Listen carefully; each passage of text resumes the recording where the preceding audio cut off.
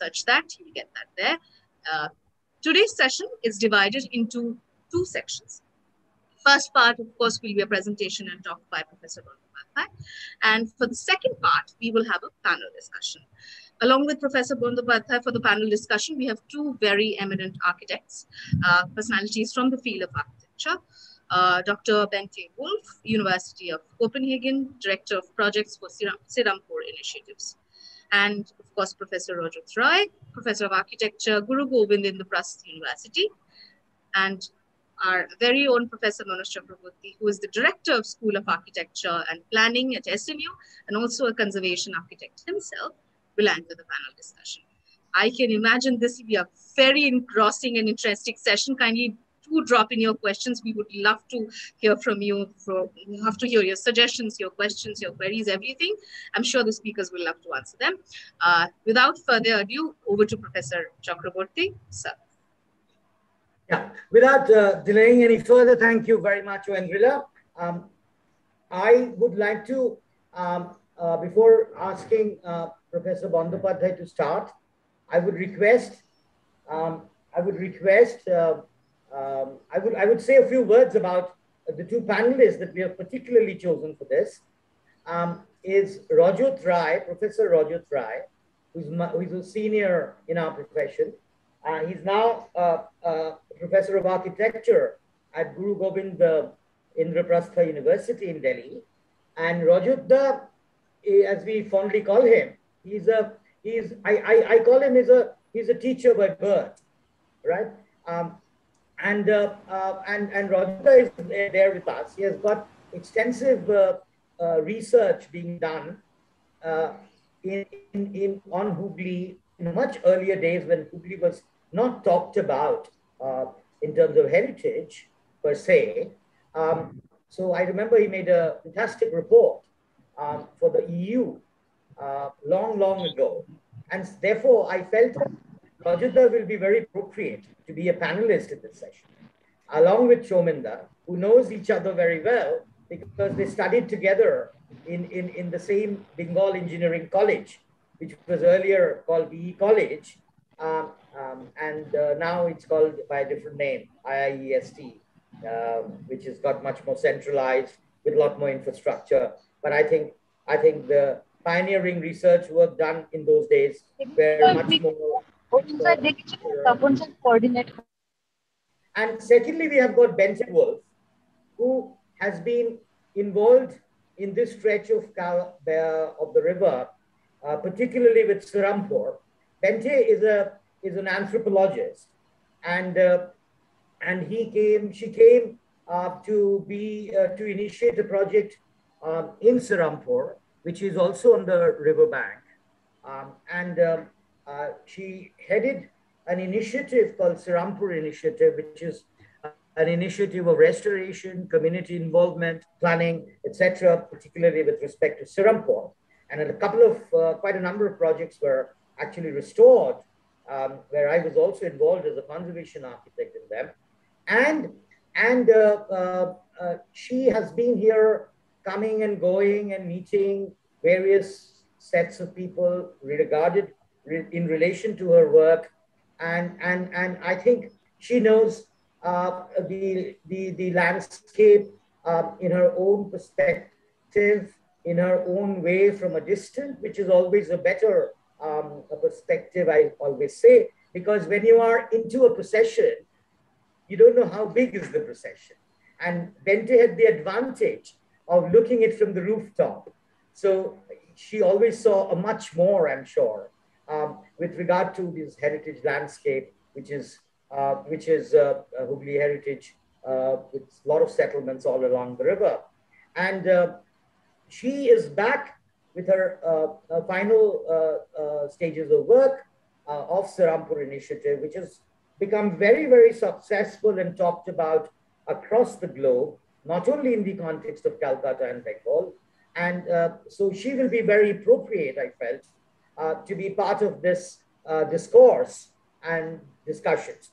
And before I ask Professor Bandyopadhyay, I have just one request, that let us have a very brief 69 slides, from Professor Bandyopadhyay, so we can devolve a lot of time in our discussions, both from the panelists as well as from the participants, which are quite not very big in number, but quite qualitative participants, I would say. And therefore, let's begin with Professor Bandyopadhyay. Look forward to hearing from you. Thank you very much, Manish. Thank you, and thank you obviously to Rajat and Bente for being here, and everyone else. It is a great pleasure again to talk to the Sister Nivedita University. It is again an opportunity to talk about our work, and it is very important that we share and engage in understanding different perspectives as far as any of the architecture, the creative arts, and the planning and urban design goes. I've just loosely titled this one as Looking Beyond Conservation, Managing Heritage and Adaptive Reuse.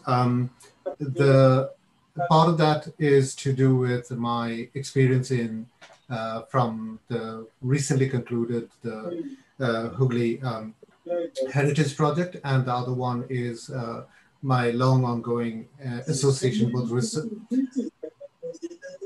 I think it'll be good to probably, yeah, thank you. So one is to do with my work in Hooghly, and the other one is my long-standing relationship with and work we have been doing in Oman, both research and implementation work. Mainly I'm focusing on the domestic heritage, which is what I think is my concern in this particular case. I'm not talking about the special buildings. Nevertheless, I'll probably make reference to various special buildings as well. But on the other hand, it is important that we consider this issue of managing heritage and the proposition of adaptive reuse within the domestic architecture context. What I'll talk about, probably many of you would, those who are initiated in the heritage areas and conservation areas would obviously know there are many issues which are contentious, but also ongoing debate is there, and there are certain acceptances as well. So if I just start with, we work in a team. Whatever research we do, we work in a team. And that's called Archiam, which is Architecture and Cultural Heritage in India, Arabia, and Maghreb. That kind of sums up the geographical extent of what we do. We have a team which we work with. Jamila is already here in this group. Mary Shepperson, who is an archaeologist. We have architectural and research assistants. We have various other anthropologists and other members, either as core members of the team or otherwise drawn in. And we do undertake work in different parts of the world. Mainly, these are the kind of areas which I think Andrila has already indicated. In India, of course, the Hooghly River region is something that we've been working with this AHRC project. And down south in Mysore, next to Mysore in Srirangapatna, we've been working on understanding what we can do with waste management and also with sort of tourism trails and how we can enhance those through enhanced knowledge exchange and so on. The core of the work has been in Oman, where we work on historic work on various sites. We've been documenting, but also proposing a number of management plans and so on. And digital heritage is also important. And in Qatar, we have been doing this major digital heritage project with Qatar National Library. The idea is to bring together everyone and all the material that exists on Gulf architecture and urbanism in that context. And also finally, Morocco, where we are working in an oasis called Mohammed, which is very close to the border, the Saharan sort of just north of the Saharan edge, and it's close to, that's an oasis which is part of the kind of trans-Saharan route, the trade route, where that existed and still is important in many ways.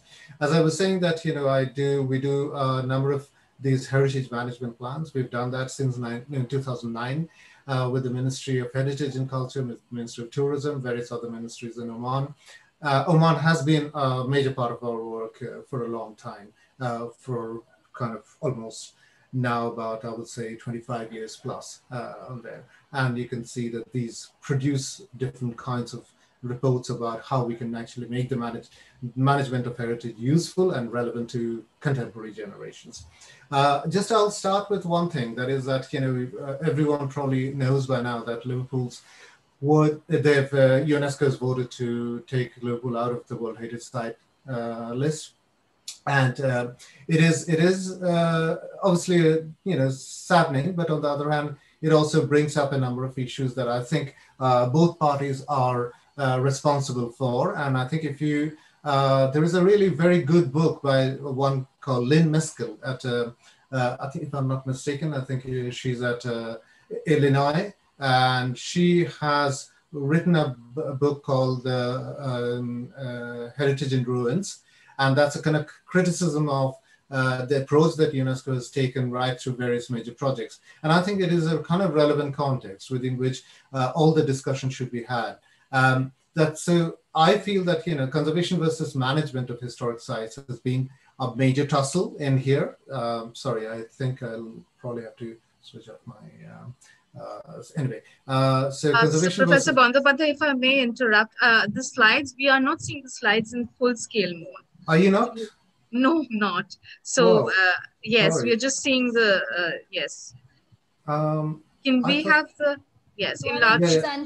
Can I stop and share then? Sorry about that. Just give me 1 second.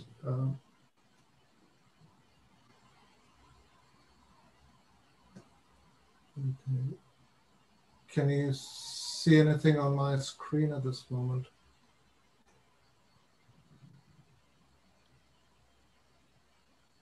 Can you see? Yes, but you need to give it in the slide mode. Yes. Can you see the first slide there? Yes. Okay. Yes. And if I go to this, right. Can you see the full slide mode? Now it's there. Yes, absolutely. Okay, brilliant. Okay, sorry about that. I don't know. You should have told me before. Okay, so I'll go through this. So really, conservation versus management of heritage sites, I think, has been very important in this debate. And I think the fact that conservation was sort of seen, and the cultural landscape was never really understood fully in the context of a dynamic city like Liverpool is really, really important to note here, because much of the problems arise from not understanding the cultural landscape as the key determinant of understanding what to manage and what heritage to manage. And I think the research, the multidisciplinary work has been undertaken in Liverpool quite a lot because of the extensive work that's been done on slavery to maritime aspects of the trade and so on and so forth. But I think that's quite an important part of what I should be talking about.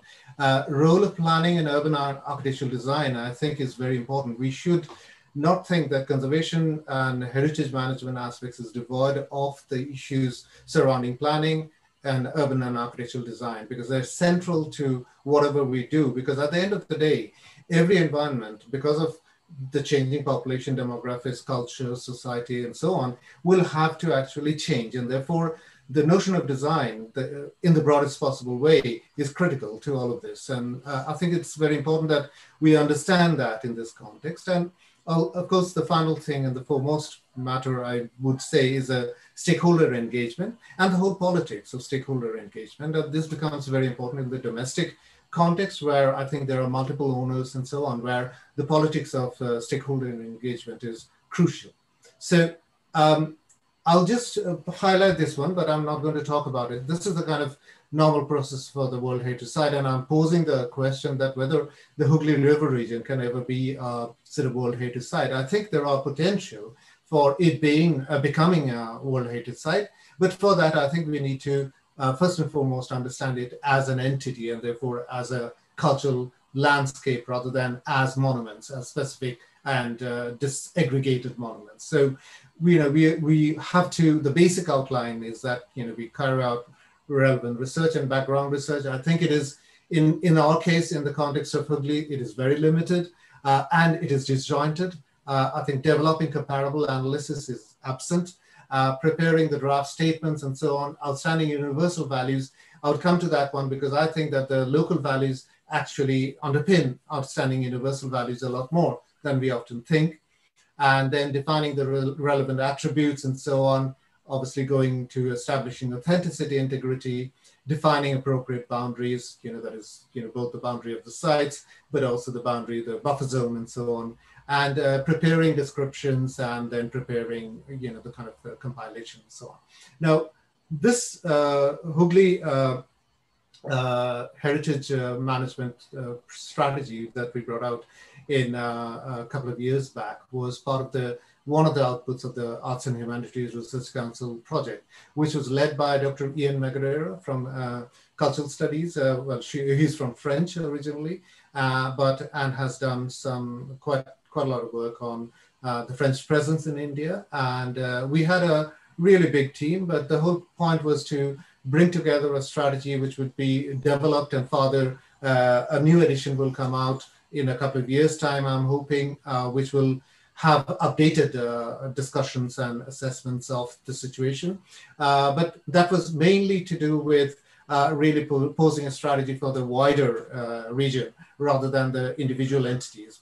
And not forgetting that obviously Manish has talked about Rajat Das, Professor Rajat Ray's pioneering work in this area in the early 90s, if I'm not mistaken, or late 80s, when the first one of the early intact proposals on the Hooghly River region was prepared by Rajat Ray and others. And also there is the Danish and the Dutch work, and the Danish work has come to really good fruition with Bente's involvement and the kind of the Danish government's involvement, the National Museum of Denmark's involvement in there. So there is quite a lot of work within which we are putting this particular thing. And this is just a representation of where, on our website, if you go on our website, you'll find more details of both the Archeam works, but also of work that has been done on this particular work. As I was saying, that Ian was leading the project. There were various other contributors to it, and we had a huge group based in Chandanagar and in the Hooghly River region, mainly based out of Chandanagar, really, because we felt that was really a helpful base from where we can tackle the work. And as a result of that, and this is a slightly different work from normal research projects, because what we call today in the UK as impact work, there's a lot of this is actually happening as impact work. That is what changes we can make and bring to the location, to the locality. So one of the key things that we have now established an intact chapter, the Hooghly chapter, which is and is holding regular lecture sessions, a series and so on, especially leading up to the Christmas. There were quite a number of excellent lectures done. And also there are a number of other outreach projects happening, really to empower the stakeholders in this whole process, and to understand how we might be able to help in different dimensions in different ways. But that is ongoing work. But as you can see, there's a large number of this group are really about what we have been able to bring together in Chandanagar and in the Hooghly region itself. So the main work is impactful work, but at the same time in the management strategy, what we are trying to do is to understand that and put that in the context of existing work. And we are looking into the Hooghly corridor and how much of that should we consider or not.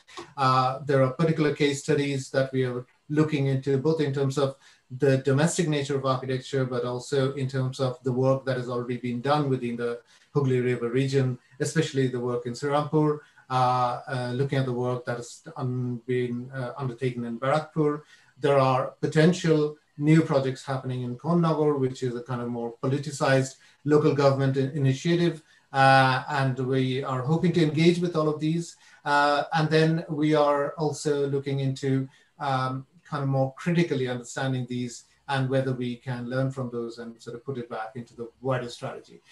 This is an evolving document. So clearly this is something that was presented a year back in its sort of initial state. And we hope to bring that forward in the next couple of years. So the important intentions were to focus on sustainable preservation and, in the context of continued habitation. So it's the dynamic context within which we are looking into heritage. It's not a preservation project. collaboration of local inhabitants, as I was saying before, is critical. And we are looking into sustainability, not just as an ecological or a cultural project, but also looking into the financial viability of these things. And that's something that underpins a lot of our work in Oman.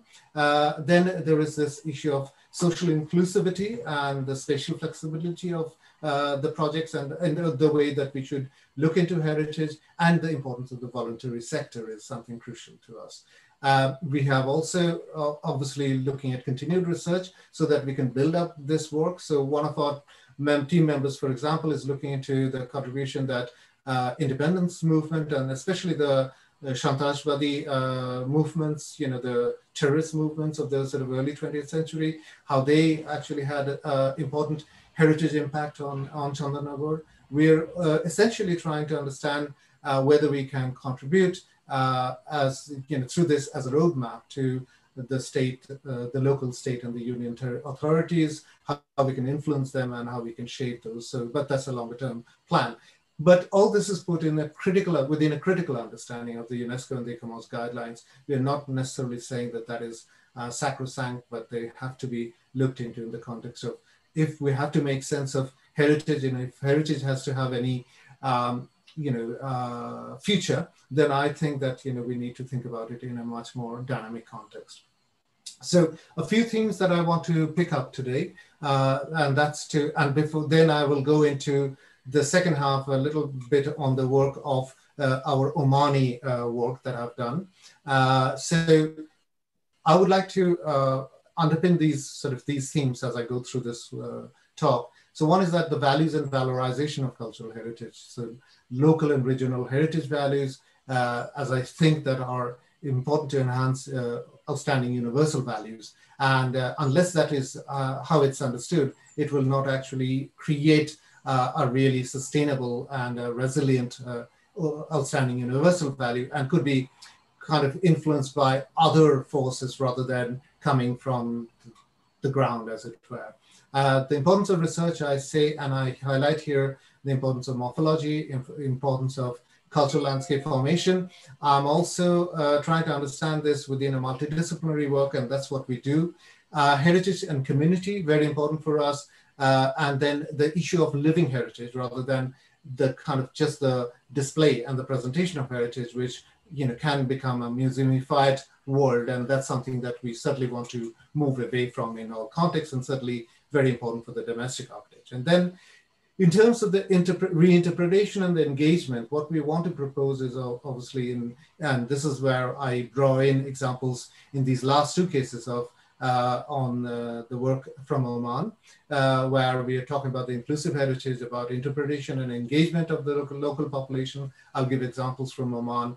And also in terms of the adaptive reuse approach that we want to adopt. And I think that it is critical in the context of domestic architecture, that both the stakeholder engagement through possibly kind of cooperative type of collaborative sharing approaches because of the multiple problems of ownership. And the other one is to do with the continuing change and the need to make changes to our domestic environments. And that is where the adaptive reuse element comes in. So this again is put in the context of, for example, if I'll draw mostly on Chandanagar examples. And there was a really good excellent pieces of work done by Tipnis, Tipnis Architects, who did an extensive survey of Chandanagar houses, mainly domestic houses. And there is a kind of initial classification that has been posed, which includes such things like French houses, French townhouses, French garden house, Indo-French townhouse, and Indo-French Rajbari, or kind of regal houses, if you like. Now, while this is a kind of useful beginning, but I think that, when we are talking about research, when we're talking about really meaningful research that can lead to management of heritage, I think oversimplifications can become quite problematic. So while this is really fantastic work, and I would say that, some of the work that was done by Tipnis Architects with, sort of classification of sort of doors and windows and so on and so forth, are absolutely very vital, but it needs to be taken to that next step where we understand the relevance of those elements and iconographies used and where they come from. So I would say that, things like one particular program that, we should all watch is the BBC's, Neil McGregor, who was this is a British Museum BBC program of the history of the world in 100 objects, where every object Neil McGregor takes and sort of looks into it in terms of the range of connections that it establishes. I think it's very important that we understand this sort of multidisciplinary, multi-layered connection that exists and bring that into it. So the research has to be more in-depth. And this I speak mostly in the context of a very hybrid expression. And again, every one of us who are probably there assembled will know that it is an incredibly complex architectural expression. So you've got columns which are not necessarily just a very faithful expression of Western Corinthian column or a Ionic column or or a Doric column. There are kind of incredible varieties of that, but also at the same time, there are a number of arch forms and so on which are coming from a range of directions. Let's not forget that we have just finished, as these places grow up, we just finished a strong Islamic influence, a period of very strong Islamic influence. So therefore, those things are persisting. There are innate other Hindu and Buddhist cultural influences that are coming, there, as well as the kind of more innate sort of, local cultural influences that have always been present. So you get these incredibly hybrid kind of constructions like this temple on the right-hand side, where you have essentially a kind of colonial colonnade, if you like, set with Islamic arch and possibly and also Hindu motifs on top with the temple. So it's a temple, but it is paraded as something else as well. So those kind of buildings actually need a lot more work and really need a lot more thought in terms of how to conserve, restore, manage heritage, and so on. So another expression is here in this during the work we picked up was this a house where these really beautiful cast iron balustrades, the railing elements are there, and you see that a normal one on the right hand side. These are the kind of ones that evolve with link between sort of Indianized versions of a European form. But on the left-hand side, what you see is also insertion of Radha and Krishna, into it. The fact being that, this particular house had a small shrine dedicated to Radha and Krishna, and there are visitors who actually come into this building to pay homage to pray in this shrine. But so the context of that one is taken over by the building, and the building actually creates these brilliant, representations, which are neither just Western, neither just Indian, or even a mixture of that, and it goes much beyond that, in its representation. So those kind of things are quite crucial. So the hybrid expression is important, but also the kind of ways that we need to think about facades and so on. So the facades here are on the left and right hand side. You'd see that the facades have multiple elements. They are complex composition. They are not necessarily following any of the standard patterns that you would normally find in the Western context.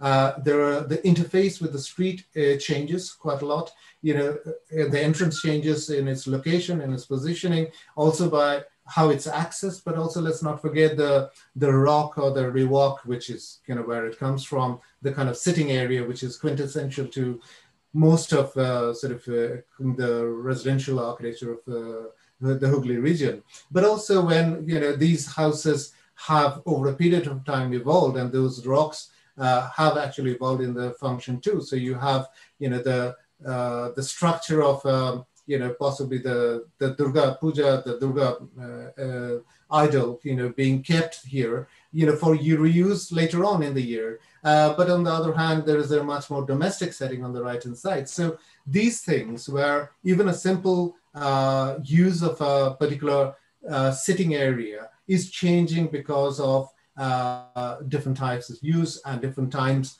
of the year. But at the same time, it is evolving because of the changing needs of these domestic settings. Now, again, as part of that, as you'd see in the previous one, that the relationship with the the facade and the plan form, they are quite diverse and they change from one thing to another. The fact that, on the left-hand side on the plan, you've got, the frontal, because of the narrow frontage in this particular case, the entrance is put to the side, but it's not really just that, but its relationship to the courtyard in the middle also changes. So therefore, all of these things then begin to show that there are plan forms which are not just a standardized plan form, but they kind of, evolve depending on situations, but also they are indicative of what I would say is the kind of morphology of, the settlement. And so what I'm trying to suggest is that all of these very local factors that could be very innately local factors, localized factors, like a kind of worship or a particular kind of perspective on how culture is seen, to something which is slightly more generic, maybe pervading the whole of the Hooghly region, or maybe the whole of Bengal region, and also possibly Indian. All of those things are relevant, and all of those things begin to interact with different doses of Western architecture. And that's not just French architecture per se, but there is a wide range and a variety of influences coming through, depending on who is taking it and when. So we have this, and unless we actually understand this importance of this, understanding that from the local perspective, I think the outstanding universal values that we would be suggesting would actually be deficient in that way. So I'll now move on to the next one. So as I was saying, that the courtyard has got many purposes. Some of the courtyards are mainly for creating undertaking domestic work, and it has evolved, and with families with changing financial fortunes and so on, it has become divided, subdivided, it becomes kind of very complex. But essentially, the courtyard has been also a way of reorganizing and organizing two worlds. One is the outside world, the front end, and the back end.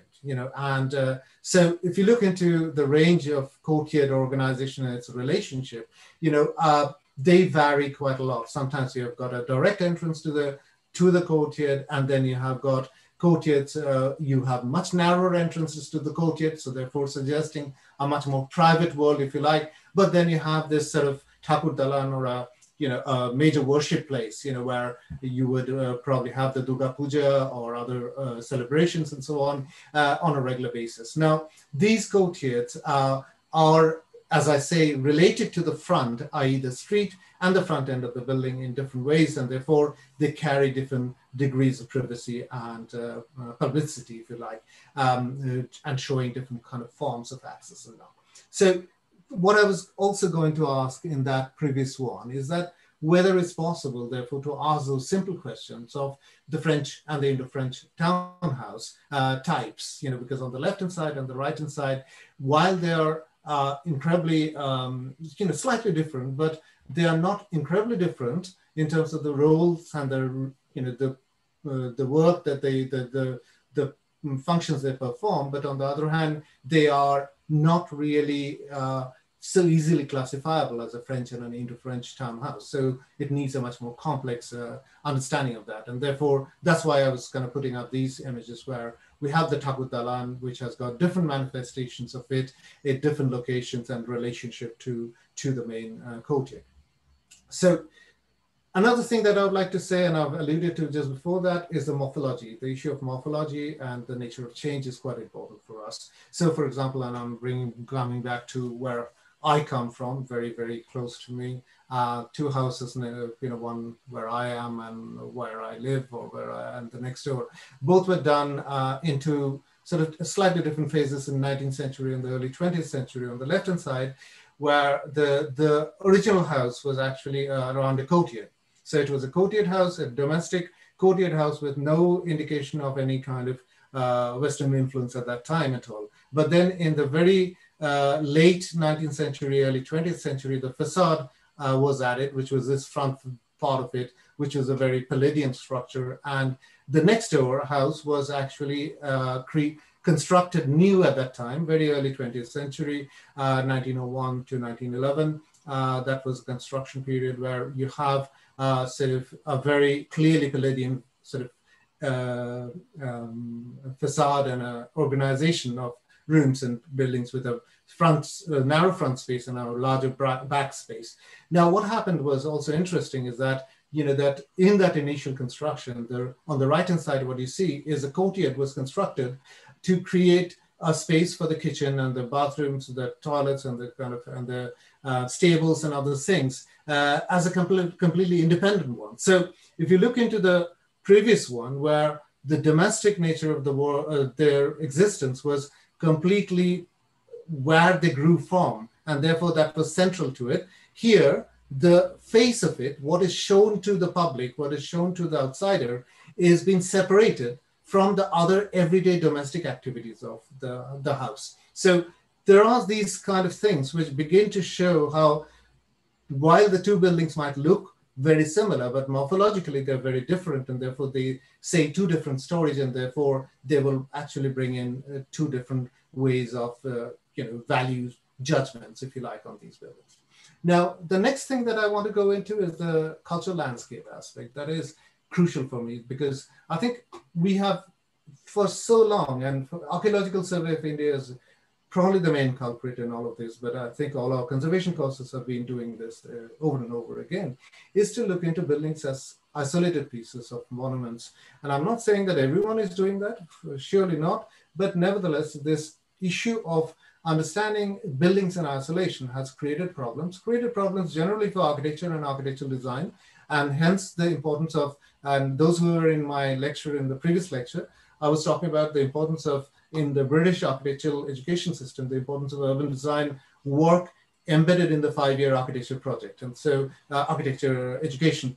So that there is no dissociation between the building and its wider context and how we should be understanding it. And this is very important in this particular case of domestic heritage. So for example, that, you have these buildings, and ghats, with structures on the ghats. Extensive ghats have been built, across the Hooghly River. And these are various ghats from Chandanagar, having different kinds of roles. Some are more public, some are private, some are entirely built through patronage, some are kind of more civic installations. They contain religious focus or not, with it. So this is an important part of the heritage. But if I were to say that, what happened previously was that they would not be taking a bath or a shower, at home in the domestic setting, but use the river in many, many cases, or the ponds. And so if you're coming out of your house, you might be actually coming through the lane, the passages, then going down the passage towards the river, possibly doing a prayer at one of the temples, and then going to the ghats, going down the ghats, doing all the rituals on the ghats, and then coming out, drying, your body, going through probably another temple, and sitting on the rock, to have another gossip with somebody else. Then you go in for your domestic activities at home. So the domestic space actually expands and contracts depending on the time of the year, and depending on what you're doing and the kind of range of things that you would be doing. So it is very important that we understand the spasmodic nature of the domestic space. And that's where the cultural landscape becomes critical in the case of domestic architecture. So, you have next to the ghats, you have shrines, tiny shrines. Sometimes there are also shrines devoted to even very minor gods and goddesses, and, or very important ones, underlying importance, like Mansha and so on. And then you have also these temples then embedded within buildings, as you can see on the right-hand side, where you have a Shiva temple as part of the building. And I've already spoken about the Radhakrishna temple, where it's part of someone else's domestic setting. So all of these things become part of the domestic work, and we should not be thinking about just the building per se. And this, as I said, that the rock, the rewalk, where it comes from, the sort of the lounging space outside, because it provided a kind of slightly more comfortable environment to sit down and talk and gossip and get the kind of the gist of what's going on around your world and who is doing what in whose house. All of that comes out in this rock. And that sadly is kind of disappearing for all sorts of reasons. And here, Nalin, actually one of the sort of local stakeholder and a great worker and activist, she pointed out this one, which I took a photograph of, where this thing is now stranded on the left-hand side in front of a house which is being newly constructed. But some other cases, they still continue to work feebly there. So cultural landscapes also include, as I was saying, not only the river, as it's in the Google map on the right-hand side, but also the numerous ponds. You know, the ponds, as farther you go in from the river, you know, you will probably have the ponds as the point where people will use it for washing, for bathing, for, you know, all kinds of other activities, and they are integral to it. Sometimes the ponds are part of the domestic property, sometimes they are communal properties. And but essentially, this is really a large sponge. You can see Lower Bengal is a large sponge, you know, which used to seep up the water, the excess water into these ponds. Now, gradually, as we are rebuilding things, you know, that is going. And so we need to understand the landscape in that kind of context rather than looking into particular individual structures and so on. So, but these kind of cultural contexts also impinge on other contexts, like wider political issues and so on. So, for example, historical political evidences. So, Nandadwara Mandir, very well known in Chandanagar, is, and sadly was, sort of so-called conserved, you know, way back in the 1950s, as I understand, with a layer of render, you know, but, you know, we forget that it was actually a terracotta sort of encrusted temple. I'll show some examples of that just in the next slide. But the fact that, you know, this was the site of attack, you know, by the Lord Clive when, you know, he was attacking Chandanagar, and, you know, the cannonball hit the rear end of the structure, as you can see on the bottom, is something kind of puts the two worlds of the domestic landscape and this sort of wider international political landscape together. But also we need to note that this Dochala temple, the kind of two-folded sort of roof system, you know, does not actually conform to the actual temple inner sanctum, is separated into a single-story structure. So it's again typologically very slightly different, if you like, from the previous, the other example. So this cultural landscape then goes, as we grow, you know, we have to think about the wider townscape and how the cultural landscape informs the wider townscape, and at what point should we dissociate parts of that and from each other. Okay, so the next thing I would like to talk about is this sort of role of the community and the heritage management process and the living heritage and innovation. What I would like to emphasize is that in all of this, what I'm trying to say is that, sorry, I think I'll just go to the next one just so that I know. Yeah, just this one has been misplaced. So as I said, the inappropriate management of certain buildings like the Nandadwara Mandir on the left-hand side, you know, which actually had extensive terracotta decoration, as we know from other evidence, and also there are little bits of it which are left, you know, that those things have happened to many other buildings. The fact that, you know, even today, it was thought that it would be nice to actually put some marble in the front, on the deck in the front, and on the steps is really a problem, you know, that somebody will have been influencing these things. And unless we actually go into that level to influence them back, it is not going to actually work in terms of, you know, our conservation. But what I was trying to say is that the domestic architecture, the very important thing about the Bengal situation is that, you know, collective ownership, you know, multiple ownership of many buildings make it impossible almost to identify one single owner, which is a dominant way of actually dealing with heritage and conservation of sites. And one of the things that we think that has worked in our case in Oman, certainly, where there is no dearth of multiple ownership, given the Islamic sort of structures of fragmentation of land and property and so on, that it is important that we understand it as a collective measure, that it is seen to be a cooperative, it is seen to be sharing profits rather than having a sole access to a profit.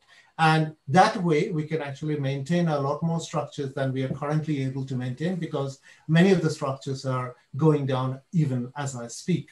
So our approach to this whole management of heritage is that we look into the past, we are in the present, but we are actually dealing with the future.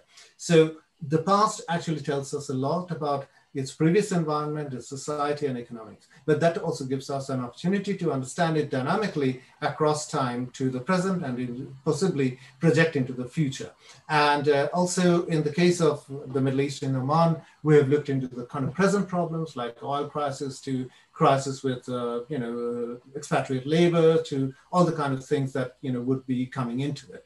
And then we are proposing, as I say, on a larger scale, on a scale of a cultural landscape, master plans and looking into cooperatives, and we are looking into costs and revenues, which is what I'm going to talk through for the next remaining little time. In this context, I would like to say that I think one of the things that I would like to avoid in all of this case, and hence the case of heritage adaptive reuse, is this particular example of from Chandanagar about inappropriate conservation, rebuilding, especially in a different material, in this case concrete, which people will absolutely be fine with it. It looks exactly the same. Look, we have got it back. How do we? But in a way, it's a travesty, and I think which is something that we need to avoid. And this comes out of the lack of understanding of in many of these things, and hence some examples, very quick ones, not to profess anything, but the use of the combination of old and new, well established in conservation spheres and heritage management spheres that would actually talk about the different types of intervention. That's exactly what we see in the morphology, in the different interventions in buildings that we have seen.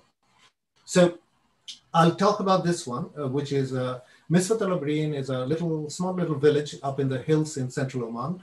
And I'm not going through all the details of what Oman is and where it is because it'll take a lot of time.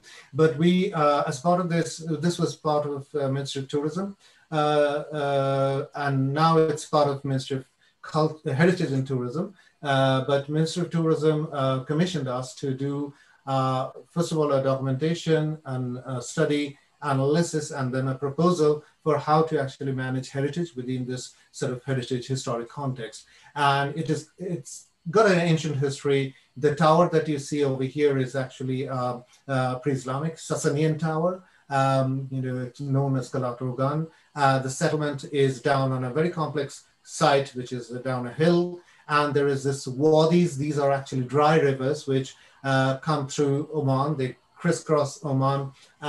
They bring down all the water during heavy rainfall, and sometimes it can be incredibly heavy rainfall. You would actually have these fantastic torrents of water going down these dry rivers, which are called wadis, and they can cause quite a lot of damage, and deaths and so on. But the settlements are sort of therefore utilizing the edge of these water sources, and they are also utilizing in Oman this ancient water system, which dates back to about 1000 BC, possibly of indigenous origin, but with some later Persian technical input into the around 600 BC, which is called the Falaj system. It's an underground water system which taps into existing aquifers of water and then brings out the water, sometimes traveling about 8 or 10 kilometers underground before surfacing as the ground slopes down. So it is, there are different types of water systems. One is the water, if the aquifer is hidden below, it's called the Dawoodi Falaj. King David, the Sulaiman bin Dawood, is an ancient, basically going back to an ancient origin. Spring-based ones, which is where this one is. So there is a water already coming out on surface, and then they have utilized that. And the third one is taking it from the wadi bed, where there are perennial flow in the wadi, and then they use it. So this is a kind of landscape. On the left-hand side, it's kind of just a drone view of what it looks like. Aerial photograph of the settlement, the old part of the settlement over here, little later down here. These settlements would be probably, as I say, no settlement like this would have not existed in the pre-Islamic time, almost, but maybe clearly in a different form. So we had this difficult task of undertaking a full documentation, which we had to do. Drones did not work here because we would not be able to, with the foliage, the canopy cover, we could not take a full, photographic record of that. But we had to do, therefore, resort to terrestrial documentation, and we did an incredibly detailed documentation, as you can see on the right-hand side, which is part of the drawing, but that forms a part of our proposal. We also did extensive ethnographic work, as I said, on the Falaj system. So we looked into the Falaj system, we understood how the Falaj systems worked and the administration system of that, what are the kind of divisions of the water, who owned what and so on, but also the land ownership, as you can see on the left-hand side. And these things began to kind of form a kind of fuller picture of what we think was important in this case. But also, the other thing that we developed successfully in this case is a cooperative. There was a company that already existed, and we, as mediators between the local community and the ministry, because the Oman government didn't have any regulations about creating a cooperative or an NGO of that form. So we actually worked with them to develop a structure. We suggested that, what should be done to it. And we also looked very carefully at the structure of a cooperative and how it might work in the context of Oman and how those things would evolve over time. So at one point when we started this project, there were 5 families who were members of this cooperative. Now there are 50 families who are members of this community. So that's a really good progress on that front. And I think that has brought about a lot of the conflict resolution that we were looking at. We obviously worked very closely as we developed the master plan, the management plan, and so on, looking at a wider perspective, not just the small little part of this village, but a wider thing.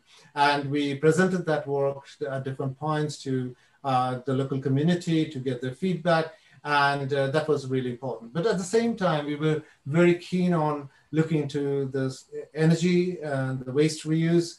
Sustainable energy reuse was quite an important part of it. And the agenda was to bring it out of the wider intention is to bring it out of the grid, if we can. So that's the kind of proposal that went in, and we wanted to look into micro, say, energy generation, for example, in the Falaj systems, in the water channels. One can actually put these smaller turbines, which could actually create micro energy generation, and then that could be stored. These days, the battery systems have become a lot better, so we can use that. And as I was saying, that we looked into the whole, so that being the village here, we looked into the kind of whole context, the wider context, but also looking into some of the problems. We wanted to break down the visitor location arrival facility downhill, where then it will allow the traffic movement to work better. We spent a lot of time working on traffic and kind of working on what will work for the local community and not. During Eid festivals, there are a huge number, like, this week in that village, there will be hundreds of vehicles and it's impossible to control. So those were the kind of things that we were looking at. But we were also looking into very carefully assessing, the tourism products, the investments that will go in, the capital investments, and the tourism products that we can generate that will actually bring the revenues, and looking into amortization over a period of time. So looking into how, and we think that typically about 7 or 8 years, if you're taking in, if you're sort of taking a loan, if you like, on a general level, where that has to be amortized on a soft loan even, it takes around 8 years, 7 to 8 years to beginning to break even and then to make a profit. So one has to factor in a longer term proposal for making these heritage management projects work in that sense. So now then after that, the downturn in oil prices came, and we were told by the government that, look, we can't do anything. You've got to do your stuff. If you want to take this project forward, you've got to engage with a public-private partnership. So this was effectively the first public-private partnership in Oman. that we were involved with and implementing.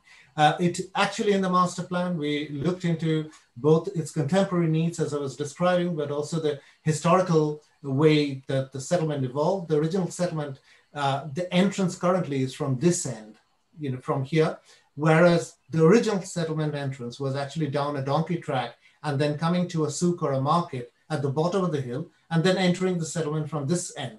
So we wanted to kind of look into both, we can't change this, of course, but at the same time to recognize how we might actually be able to recognize the front end, if you like, what was once the front end was also part of that. And looking very carefully into tribal structures, looking into the different tribal groups, activities and so on, and the traffic, as I said, we started to develop these, the master plan proposition. Also keeping the issue of privacy, which is in the Islamic context, a very important thing, keeping that intact as well. And we looked across, pretty much every piece of, space that would need to be looked into. As I said, that as we came into that stage where we were not, the government was not going to help, we actually wanted to say, okay, fine, how do we go about? First of all, we tried to identify every governmental or non-governmental help that was existing in Oman and in the Gulf region, and how much of that can we actually access. So that was one piece of work we did, but also fortuitously, perhaps, that we also had the Prince Charles's visit to Oman, which I had the opportunity to accompany him in this particular village. There was a lot of discussion that went beforehand, but we took that opportunity to create the visibility of this place. So the visibility was quite important. Unless we say aloud and unless we show, nobody knows. So therefore, it is quite important that that happened. And also there was a Kuwaiti prince who was there as well, which created a fantastic, especially for these extreme sports. He's one of the proponents of extreme sport, and he was there too. So these things then made it possible for the Bank of Muscat, which is one of the major banking institutions there, to come out and say, well, we will fund partly with our CSR scheme, but it will be only a small amount of money. So we said, okay, fine, we'll do a phase one.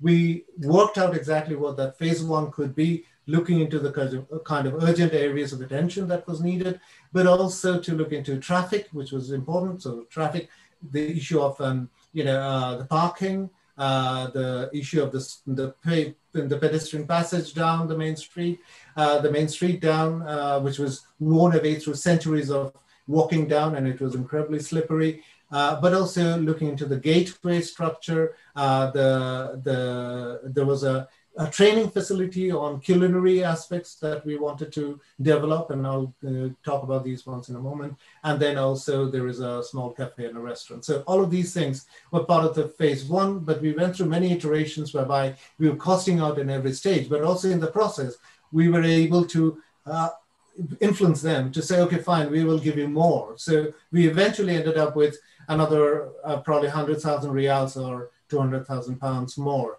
on the overall project. But that was really through this negotiation and so showing what we can do and not do. But at the same time, stakeholder participation went on quite a lot at different levels, age levels, and you can see our group here in the village here, which we undertook in July 2017 in the extreme heat and humidity. We were undertaking workshops there, which were really, really helpful with children and also younger adults of different ages.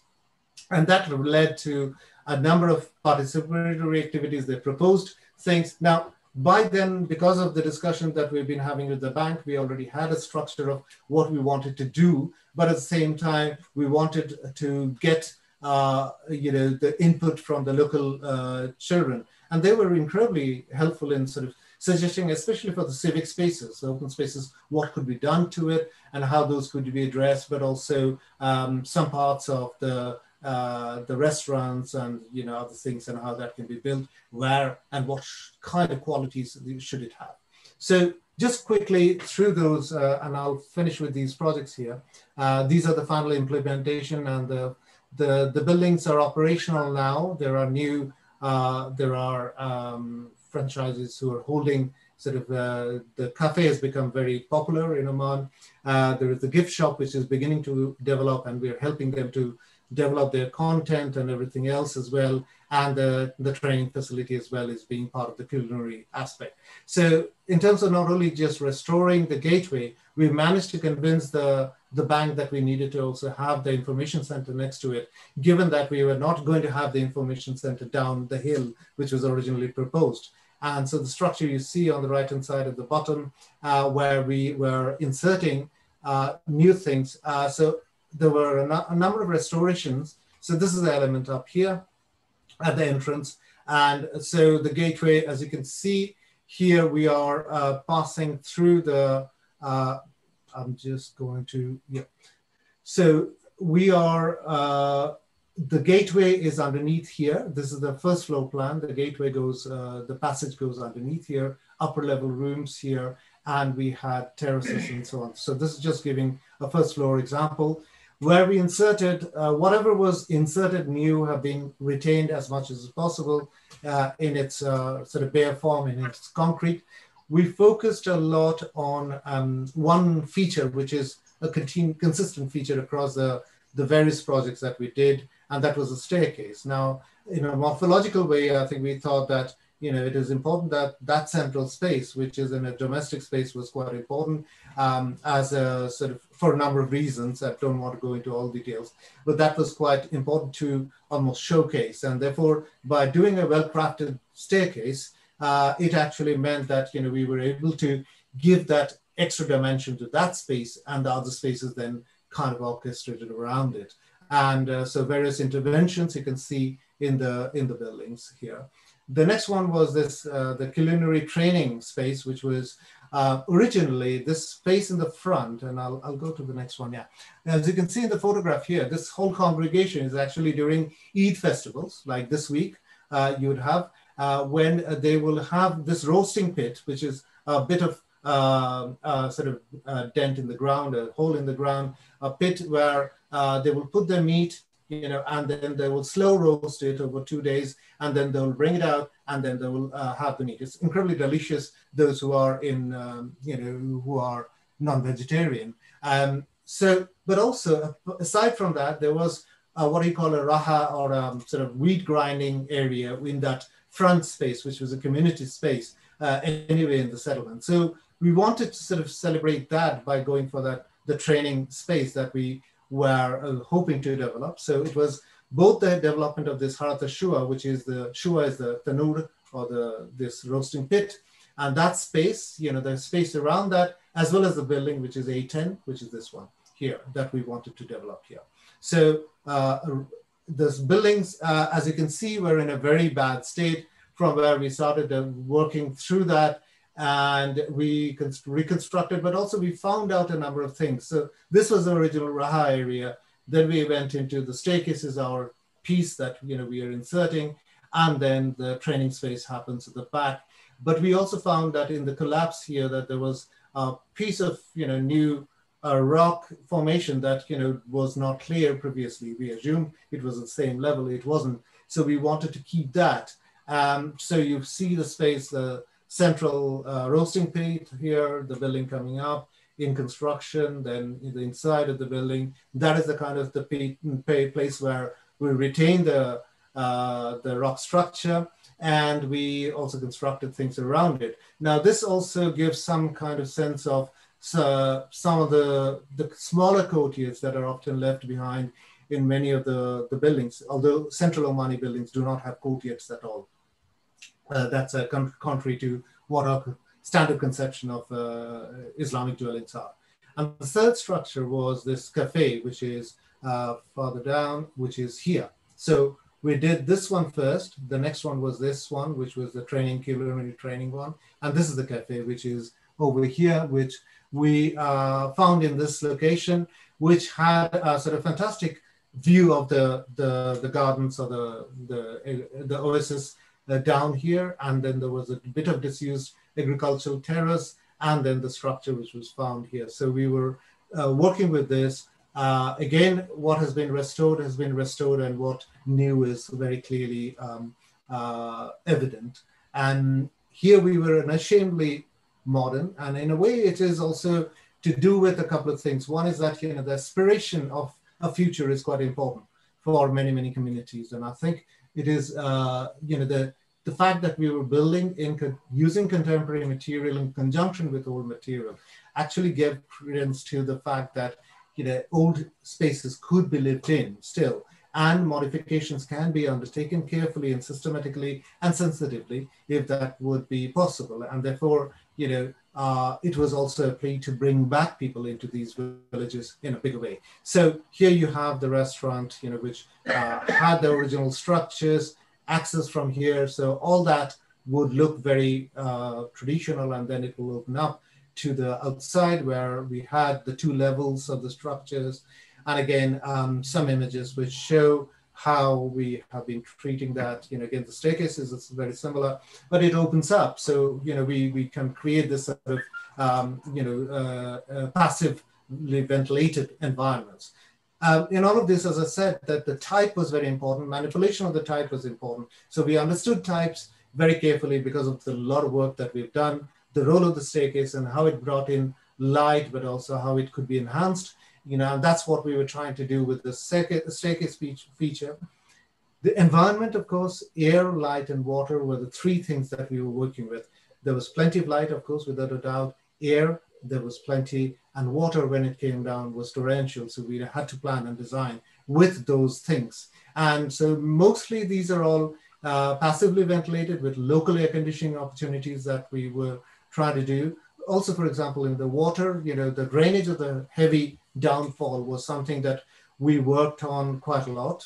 For example, here in the cafe, this was a kind of feature which took the water down and then down to the gravel bed and down another spout down to the lower level of the agricultural terrace. On the right-hand side in this information place of the gift house, gift shop, where we actually used the existing openness of the cut, the rock cut, and then we diverted that. It is not fully complete yet, and we are still working with them to make that fully happen. But that is what we were looking at in this particular diagram here, that it is in place, but has to work now. So, and the other one is about creating that atmosphere of, you know, bringing in the outside in is quite an important thing about architecture, because that is how the context becomes realized. And in this case, by creating these other elements, inserting an element like a kind of very simple reed pergola, actually it throws the shadows, and by throwing the shadow, it actually makes the topography come alive. Without the shadows, the topography is dead. So in that way, our measures are beginning to, I suppose, you know, indicate, you know, how we can recover the context and recover the, you know, the site. So that's where I'll end, and I'll stop sharing if that's okay. So the basic points that I'm trying to make is that, first of all, we need to think about cultural landscapes, and I think it is also very important that stakeholder engagement becomes a much bigger issue than just lip service to it. I think it is important, especially in the Hooghly River region, where multiple stakeholders has to be worked on, and there is almost, you know, many doctoral theses to be done, you know, to understand how exactly stakeholder engagement can work and what will work and what will not work in that context. But I still feel that a cooperative approach is very necessary. So the cultural landscape has to be a dynamic one. It has to be an evolving one. We need to actually engage with that one in a creative manner, keeping the research as our base. Thank you. Thank you, Shominda. It was quite a journey. I looked upon it as a completely two distinct presentation of two different contexts. But there is some linkages, of course. I would request Professor Rajat Rai and Professor Bente to make some initial comments, because we would like to have at least a half-an-hour discussion on Hooghly heritage and the lessons learned from all the initiatives that went into the Hooghly Heritage Front. And of course, if we can draw some lessons from Oman, which was presented. So the initial comments from from Rajat Rai and Bente Wolf. My only request is that the questions and the comments be short and precise, and so that we can take in a lot of discussion forward.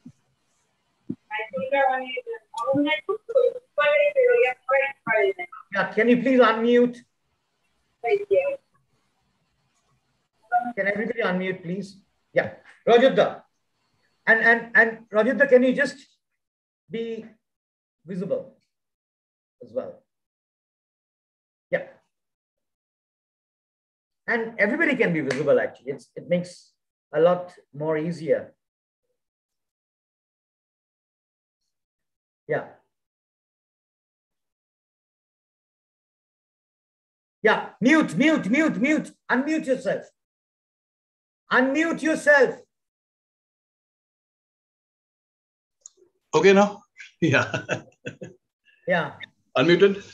Yes. How much time you give to, I speak too much. I talk too much.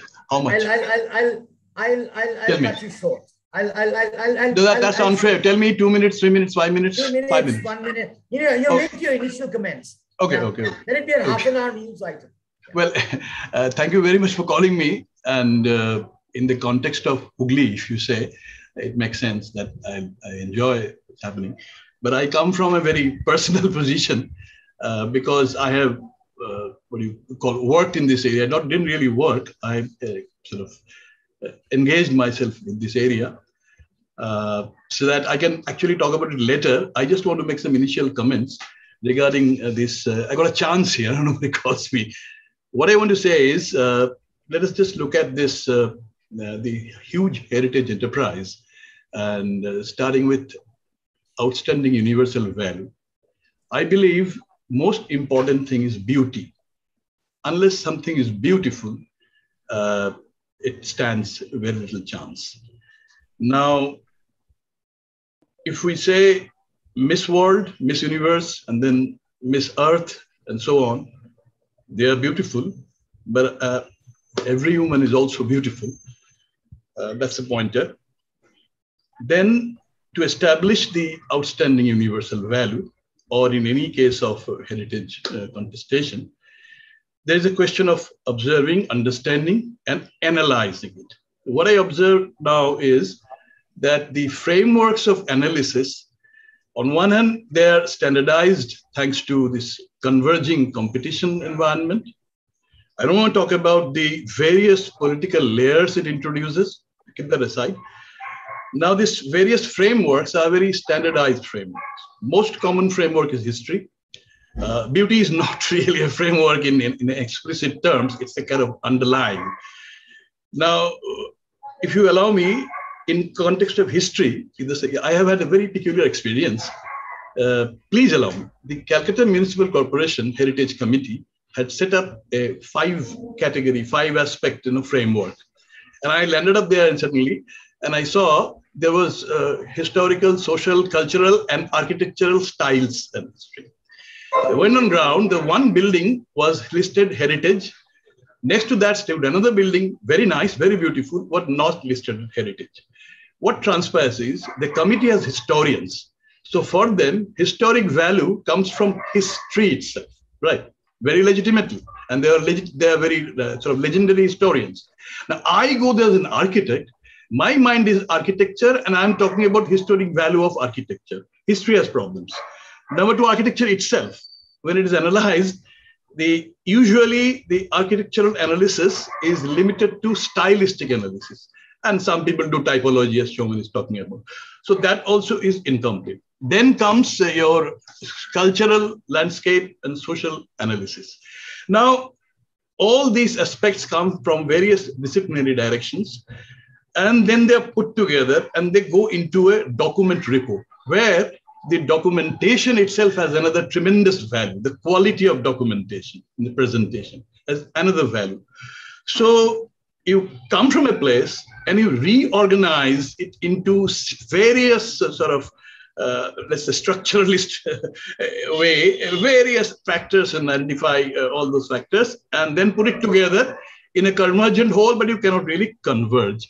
So under that circumstances, I have some personal cynicism I have developed And as opposed to, then I look back on Hooghly, what I did, I am finally able to get to the problem. And if you want me to speak later, I'll talk about it. I want to. This is an initial comment. Yeah, you should divide your comments. I'll relate it to his Hooghly also. Yeah. Please make an initial comment so that there's others who can participate. And that would be nice. Please. The most important comment I've made. And if you want to anything on Hooghly, if you have time, I'll make my personal experience. Can you just summarize? I think you mentioned about the outstanding universal value and how that is kind of structured. Let me summarize. I look at this heritage thing that is happening. It's a huge, big enterprise.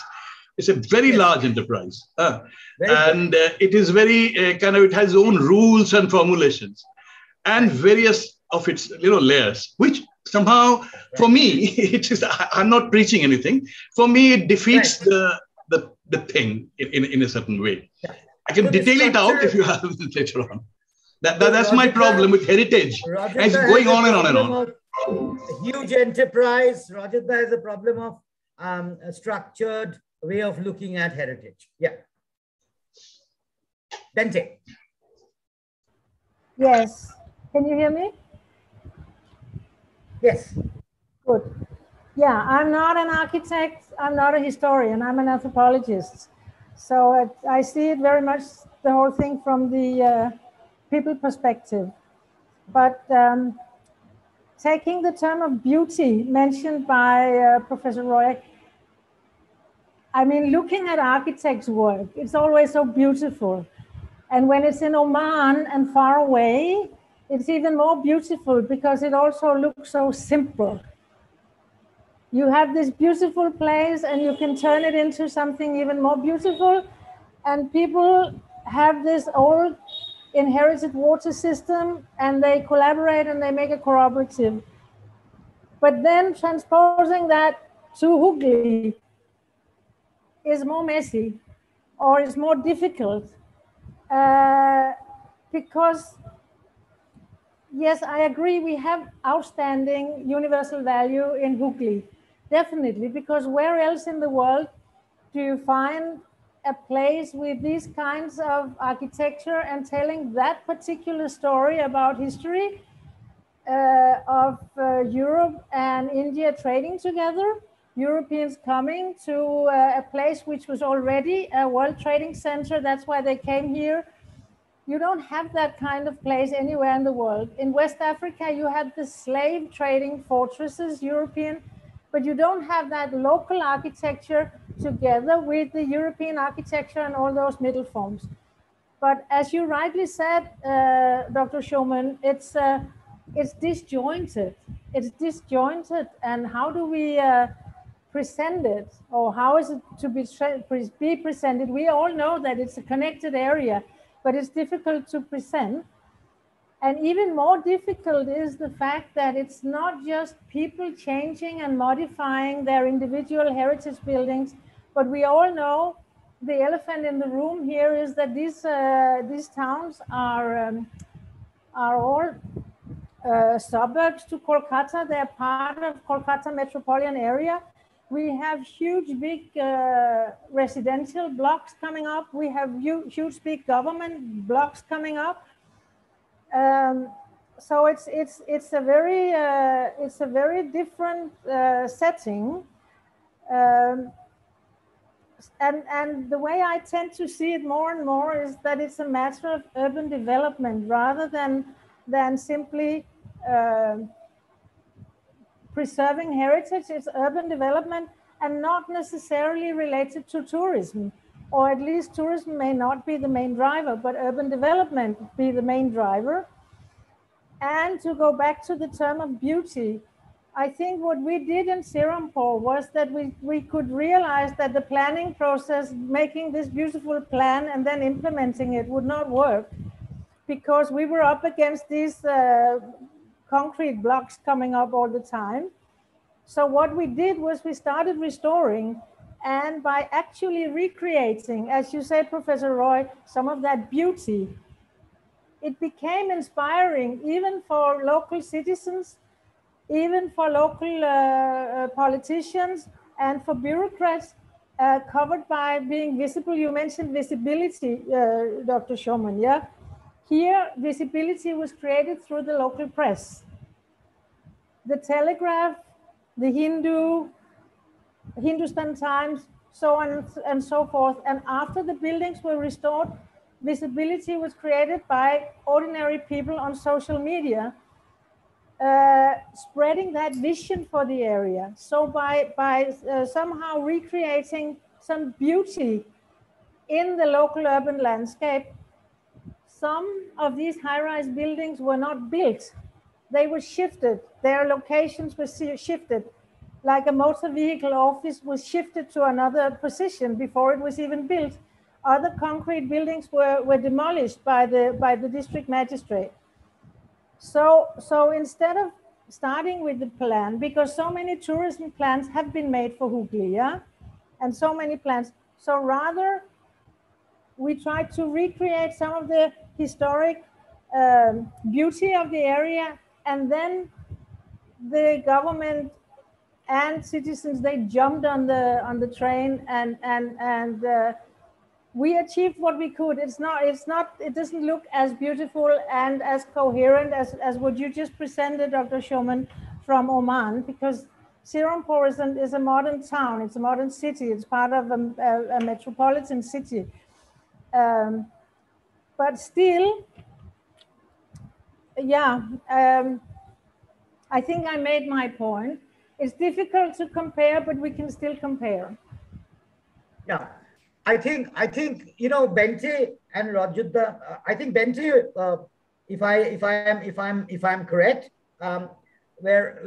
is more concerned not on the outstanding universal value per se, but it perhaps will grow over a period of time. But it is very important that how the conservation of a place like or different places in Hugli needs to be perhaps a preferred form of development. And I think that because that is really taking away, the current form of development is really taking away the cultural value, which we still feel has an outstanding universal value, but it's an erosion. It's in a constant erosion, and that erosion perhaps will remain unabated if initiatives in the field of conservation viewed not as a purest sense of the term. That's why I like the presentation talking about beyond restoration. I wonder whether Oman's examples will be really considered restoration by the UK standards of conservation. And I would like to hear your comments on that. As UK sees conservation in a rather museum, not at all beyond conservation when it comes to restoring a building. So I would prefer that how I would take that Bente mentioned that how conservation can be looked upon as a preferred form of development. It's a modern town. Most of the towns in Hugli are modern town, and therefore how we can sail the boat together for mutual benefits, because examples of adaptive reuse and many other can catch the attention of the drivers of development. And I think that is a very important, crucial part of taking on board, and in the process to teach what is a good restoration and so on and so forth. I fully agree with Rajuddha, but there are others who can come in. Rajuddha mentioned about big enterprise. Well, in Hugli, there are big enterprise really coming in. The other side of the river, there are huge development which are taking place. But development per se is not anti place. Development is always welcome, but how we make connections, how we learn, and how we coexist is I think is a very important challenge in the context of third world or a developing situation like ours, or be it in Penang or any other places where it is very important that how we kind of coexist and take the agenda, which are mutually inclusive, I would say, for the betterment of the place and the people, is a big challenge, which I think is to be harnessed in its full potential now or never. Yeah, I would like to perhaps see people from other participants. I could see Shangomitra Basu, my teacher in IIT Kharagpur, my master's, and I could see Sonia Gupta, I could see Pooja, and many others who would like to see this presentation and make their comments as well. Rajudha.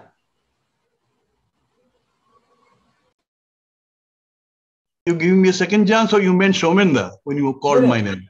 Yeah, please. Shominda will hear us and then. Yes, yeah, he said a lot. Now, so I think it will at some point, if I can get a chance to respond to sure.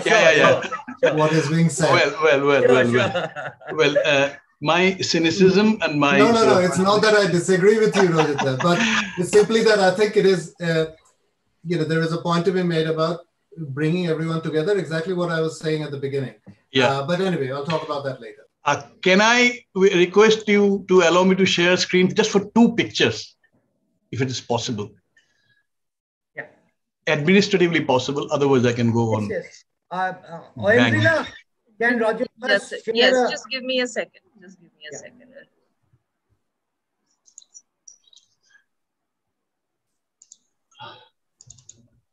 Yes. I think Professor Roy will be able to share your screen. I can? Okay. Yes. There's a window option or whole screen option here? There's a sure. There's a window option, yes. Whichever picture you want to share. Yeah, I got it. Are you visible? Is it visible? Not yet. Not yet. Should come. So,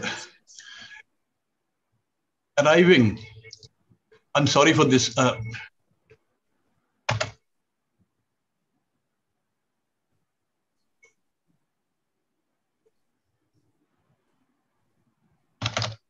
Yeah, there are some technical snags. Technical, yeah. Can you stop my sharing for a while? Then it'll be all right. Just stop it. Okay.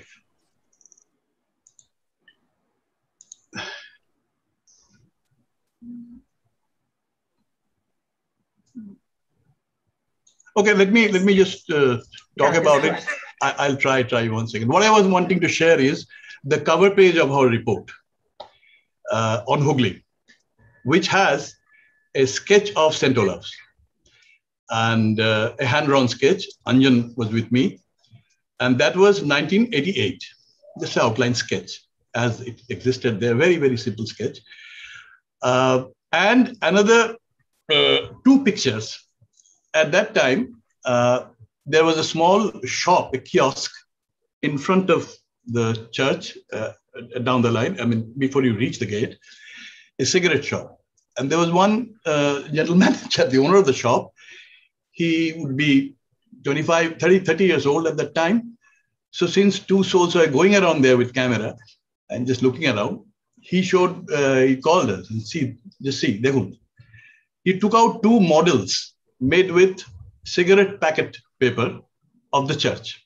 One was a red model with that brand, and another was a golden model. So see, I've done this. And he was wearing a lungi and a t-shirt. Just that's the picture I remember. We took, and then the report also. And first time I went to this place was in 1973 or 3. I think, no, 70, something like that.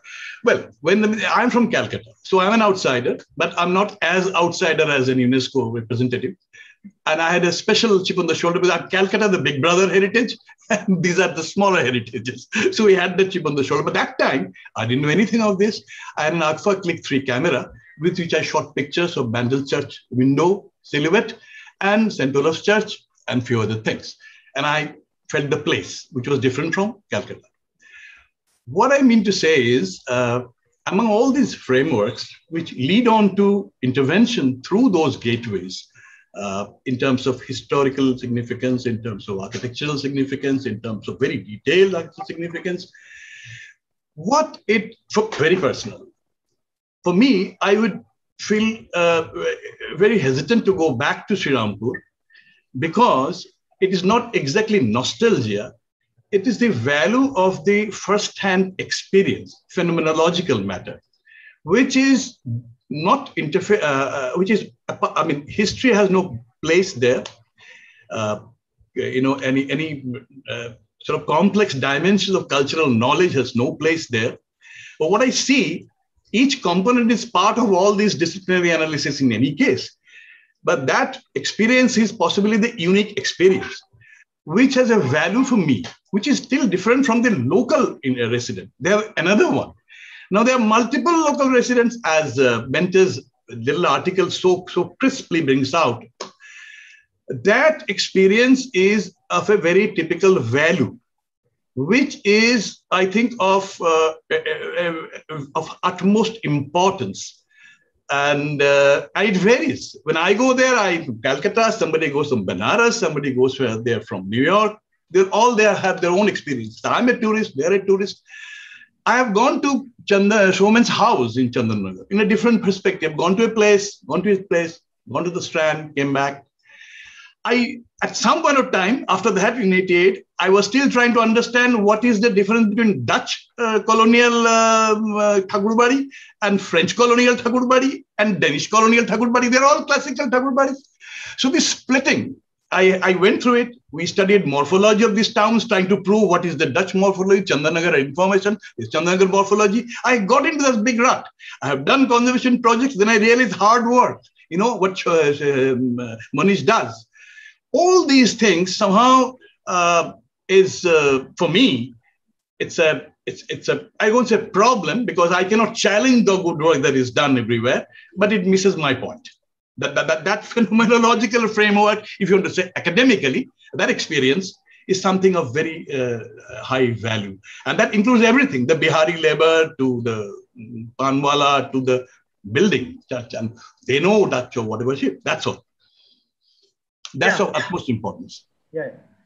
How the interventions are going to affect that is for me, very dreadful thing to imagine. They will be very high quality in themselves, and they have their own theoretical issues to restore or to conserve or to shine it. Or Martin's Pagoda, should it be? I don't know what is done to that. All the trees should be taken out. Yes, there are practicalities and some kind of sensible issues. However, that experience is the primary thing for me. I'm sure Can I say something? Yeah, can I make, yes, please. Yes, please.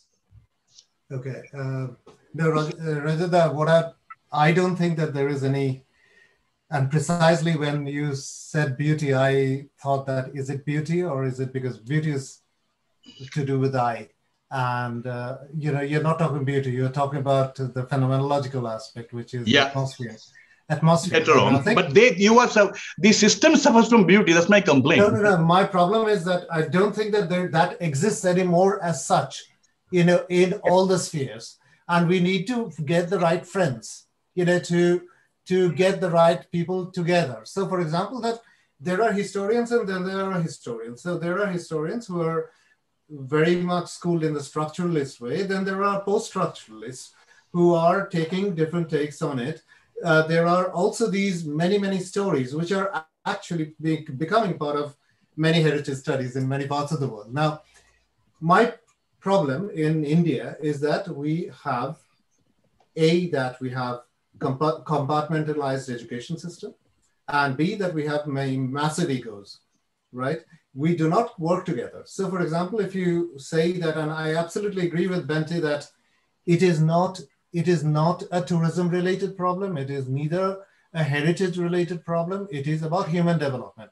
It's about urban development. It is about settlement development, I would say, and that includes all these kind of things. But my problem there is that, whenever you speak to a planner, because if we say planner, or they will say, no, this is our area. You can't actually come into it. No, we can come into it because we are also human beings. We have, as you say, Rajat, rightly, that I have an experience of, making that model, that Pan Biriola was going to give you.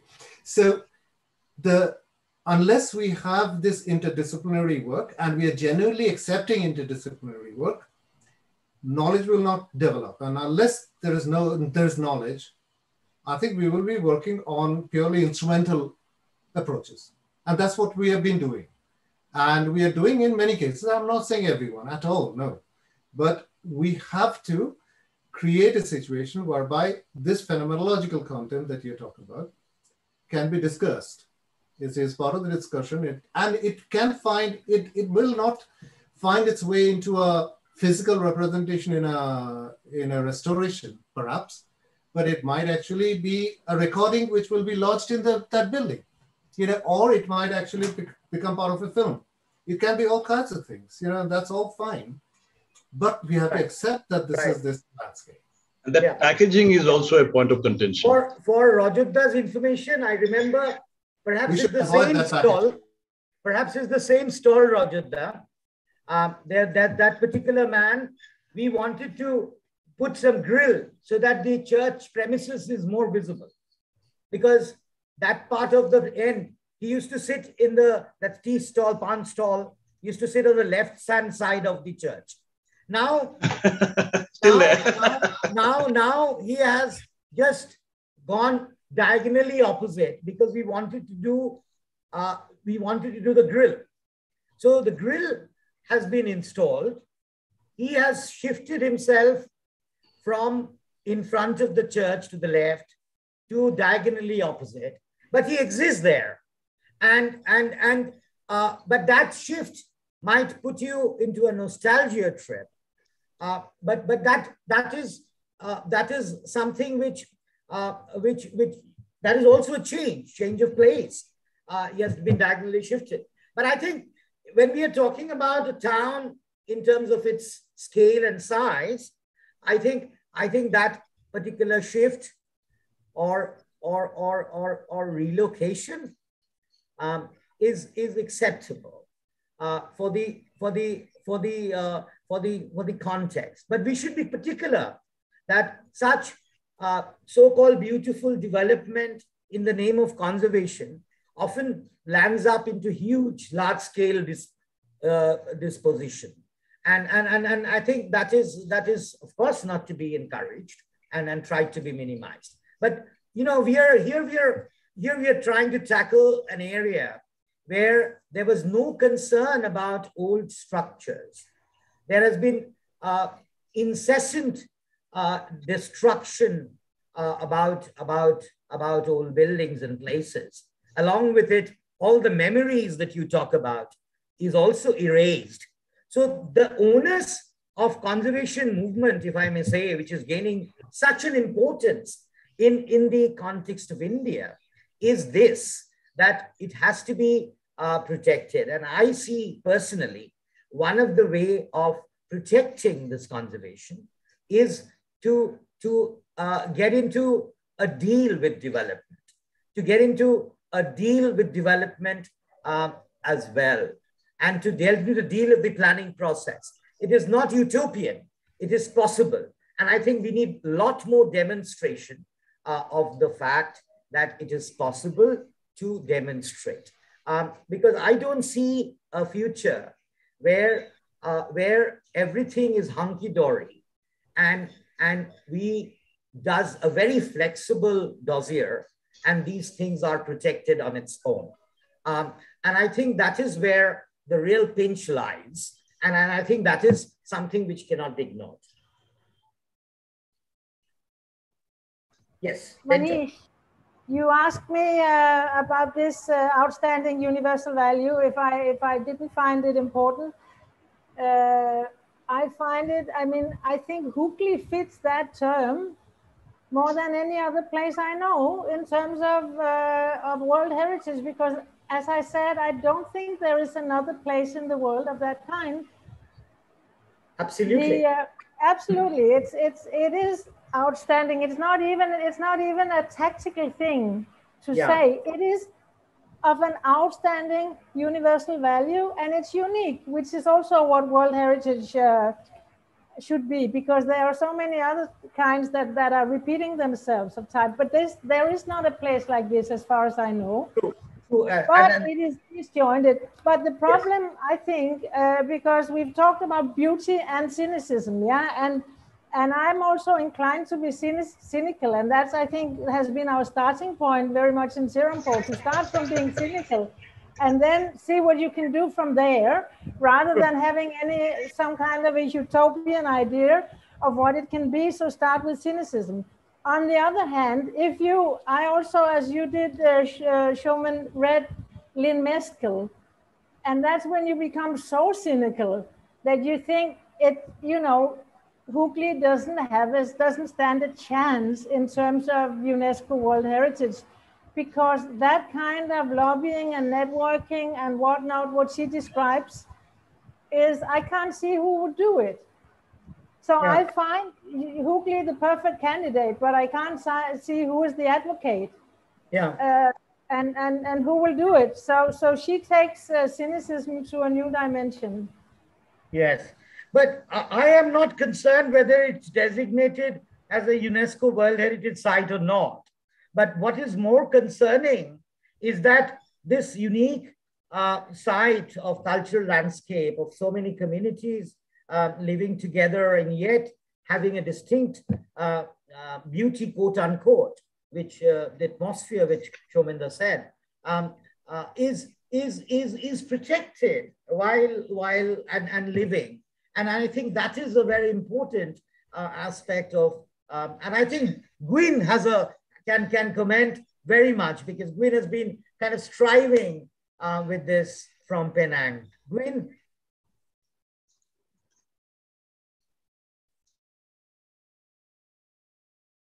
Gwyn, so nice to see you again.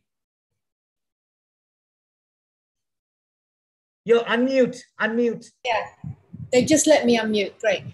Yeah, Penang I'm not that convinced by UNESCO listing, though I would say that the OUV is a very interesting guideline, worth actually getting back to every now and again to set your mind in the right direction. I love what Bente says about Serampore it's an urban development of which there is a very interesting heart with a great history. And I totally agree with you, but you have to set the pace. You have to create the bandwagon, because no beautiful plan is ever going to get off the ground. But if you quietly get on with something, then it can actually inspire, because a lot of people can't read plans. A lot of the people in high places have no idea what your gorgeous drawings really actually mean. But if you can see it and walk around it, touch it and almost taste it, then that really gets people enthusiastic about what you do. And I just love I have seen the project in Oman before. I think it's through Prince Charles organization. It's absolutely beautiful. I just love the way that the light plays and the materials and how the modern and the old work together. And I think if you put that in a bigger context of somewhere like Serampore, and don't worry about UNESCO listing, that's for the politicians to think about. You just keep going, using UNESCO as quite a good guideline, but don't get hung up over it, and get on with some good urban development. That's my bit. Yeah. Shangumitra, are you there?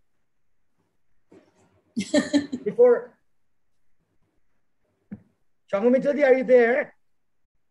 Yes, I'm there. Yeah, we'd love to have your some comments on the whole discussion. It has been very interesting. So I do agree that it is more a question of, maybe World Heritage and other thing, but I'm more concerned about the development, which has been recently mentioned, because when I visited Srirampur with my students, I think, yes, the Danish Traven and other, a very good example as a pilot project and to show that what can be done. But I was also very, it was a very painful to see that it's not only the public spaces or those few buildings, is a different types of heritage, vernacular, shared heritage and others, which are all private properties. And these private properties, people are demolishing that. Sometimes they are being demolished to give the flats.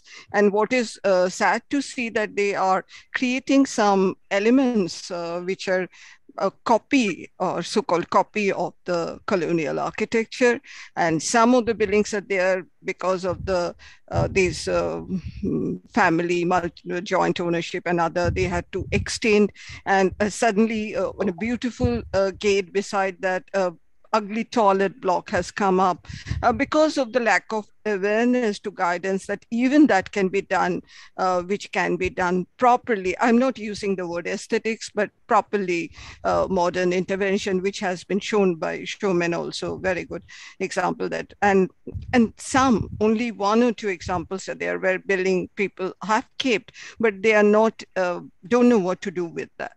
So I think it is much more a question of the development of these different categories of the buildings, private ownerships and other, even how to guide that, how the new buildings will come up, which will be modern, but in harmony. So I think it's the municipality, the urban development, the local planning, what we are trying to look at, the local planning and the people awareness. They are very important if you really want to talk about this, all these settlements which had, it's the buildings are only representative, the morphology, the everything is a part of that. And not only European, there were other earlier heritage of that where there are a lot of NGOs are working.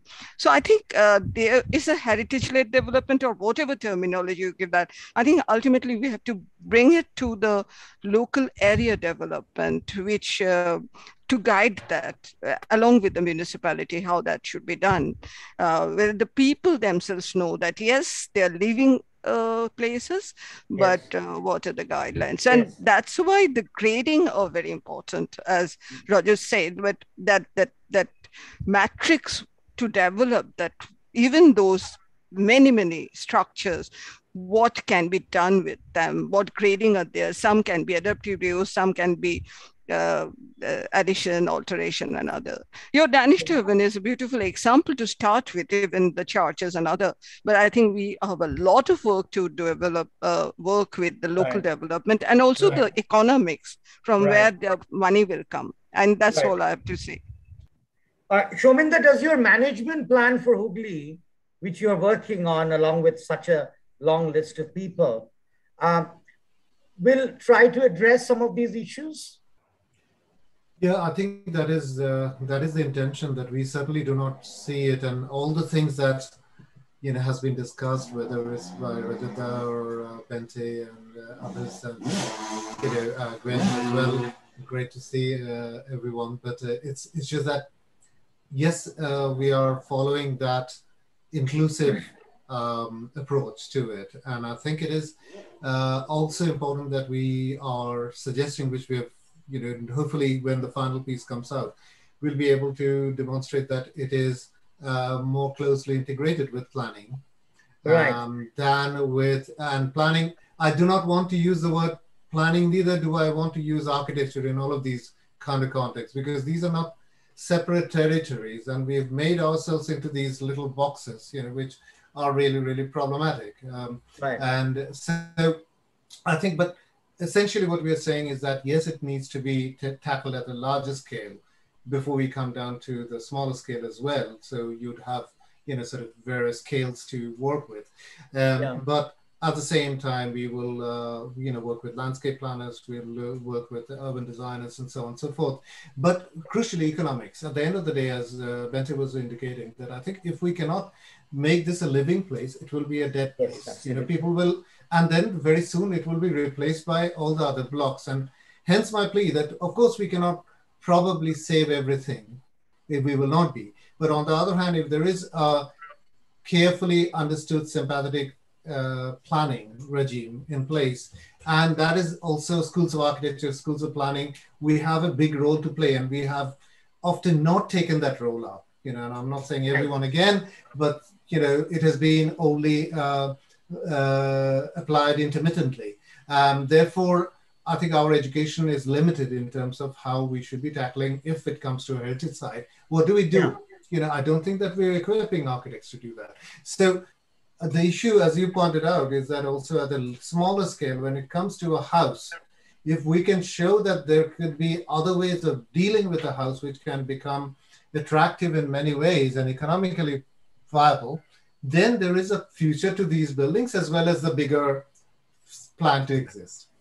Yeah, and I also liked how the public, it was a PPP model of financing such projects, which was also, I think, is perhaps a better alternative, because the government, by and large, has been increasingly not spending on projects which are not determined to give returns, and all over the world, I would say, and therefore perhaps this kind of model of financing such projects, which are otherwise doesn't happen, will perhaps be a way forward, isn't it? Can I say that I think it will bring benefits? It will bring returns. If only we look at it, first of all, as I was indicating, that I think we have to give it time for it to become economically viable. But the economics is one part of the benefit that it will bring in. What about the other benefits of social benefits, of health, well-being benefits, the benefits of education, loads of other things that, and, of course, the beauty within inverted commas, I would say, the experience of the space.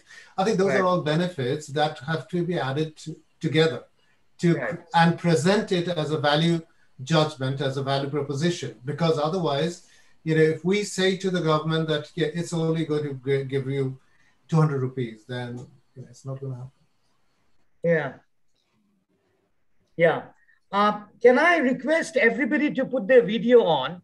And before, I think we are already at 8 o'clock, and we have been discussing this for quite some time now. And so that we can have a group photo together, that will be great. And also, can I ask Oendrila, who is from a background of English, who is anchoring our show in a way, if you have any questions with regard to this discussion, that will be great before you kind of close today's session. Oendrila? Yes,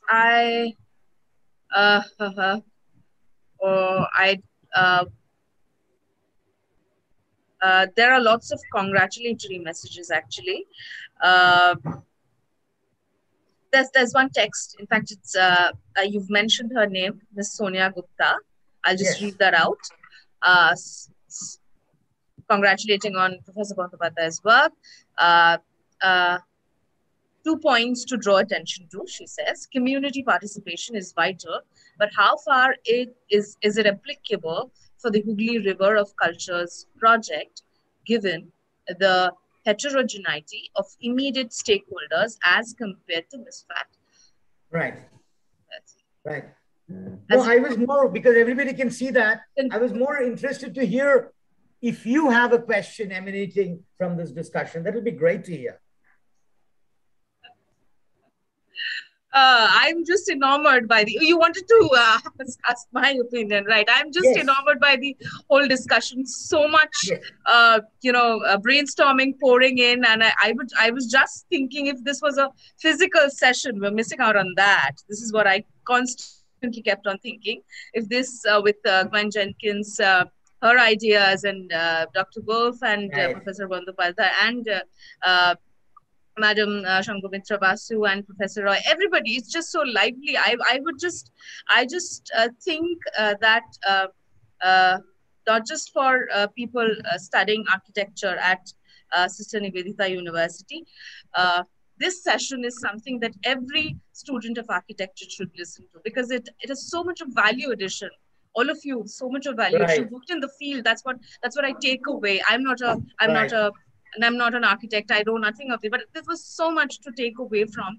And what Dr. Gould said, the Human Development Index, not the beautification, nothing regarding the.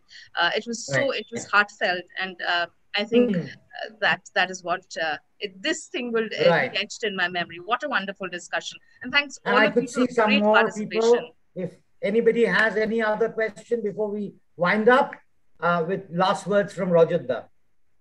Anybody having any other question? I could see Claudia, I could see Yamilia, Cecilia, Shumdatta from Sorbonne, and Shudipto, Paul. Anybody else would like to put in a comment before we close down? Paul, nice to see you after a long time. Who is this? Paul has worked in Misfat Al-Abrain, doing all the hard documentation work with various others. I think, Claudia and Jamila, obviously Jamila and Claudia are both, working, we are very closely working on everything in Misfat. Paul is, hi Paul. Hi Paul. Paul, yes, Paul has spent, brother. Paul has spent, Basho is my brother, yes, absolutely. And Kullani, I could see a conservation architect. Yeah. Ikshita, my colleague. Shudiptada, hello. Hello. Can you put our video on? Shudiptada is the same classmate as Rajat's classmate. Great. So officially, Owendrila, over to you to say the session closed. I will just take a picture in my mobile. That's Smile.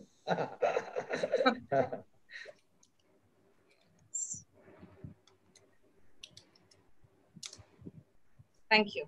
Great. Thank you. Thank you. That's what the Japanese do, isn't it? That's what the Japanese do. With a monument behind you, click a photograph and onto your bus. Thank you so much. I should just add that for me, it's very special to be back in Kolkata after 1.5 years of COVID. And Kolkata, I can tell you, the people who are not here, that it's a quiet version of itself. And I have to be back, Monish, before 50 minutes because there's a curfew on. So just to let you know that Kolkata is not, it is its good self, by a good old self, but it's also different, but still it's great to be here. Yeah, welcome. Thank you, Rajendra. Thank you, Shominda, and all the participants. Thank you very much. Owendrila. Thank you very much. Thank you. Thank you so much, everybody. I hope to continue this discussion back at our campus someday after everything normalizes. Thank you, Professor Chakraborty, for organizing this session.